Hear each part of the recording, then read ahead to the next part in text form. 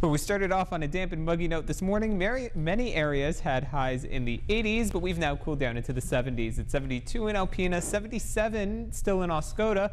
But look at Rogers City, already cooling down to 68 degrees with a breeze out of the north for most areas and hanging on to 70 degrees around Atlanta.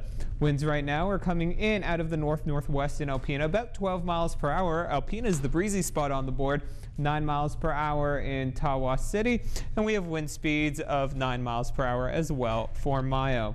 On the satellite and radar image, the showers that we had this morning are now really pushing well to the south. There are still a couple showers hanging on for parts of Ogama and Iosco County, but these will be sliding to the east over the next couple of hours. We have clouds through the rest of today and into this evening, but we'll see a little bit more sunshine tomorrow.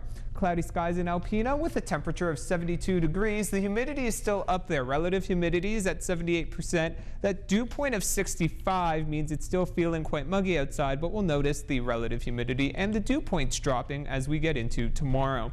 We'll have dry weather from this point on until Friday, so a dry week is ahead with comfortable temperatures. Highs will be in the 70s, and I am watching the next chance of showers for our area moving in this weekend.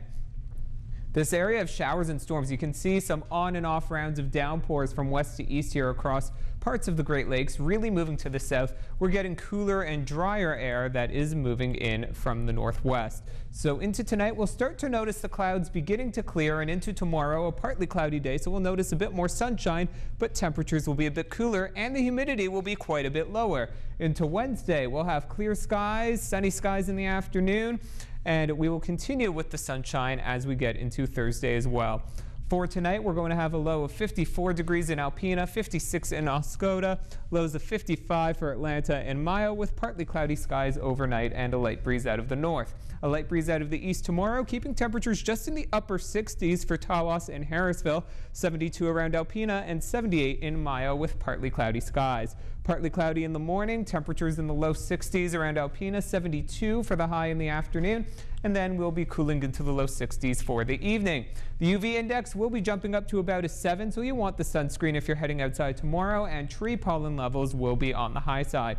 For beach and boating, temperatures are a bit cool tomorrow, just low 60s right at the shoreline, but winds very light, about 5 knots, and waves only about 1 foot, with some good sunshine to enjoy over the next couple of days. Looking at the rest of the extended forecast, partly cloudy tomorrow with a high of 72. Starting off on a slightly cool note Wednesday morning, a low of 49, getting up to 79 in the afternoon with sunny skies. Sunny on Thursday, a high of 73. 76 on Friday. We'll have increasing clouds late in the day, and then a chance of a couple of showers on Saturday with highs in the low 70s.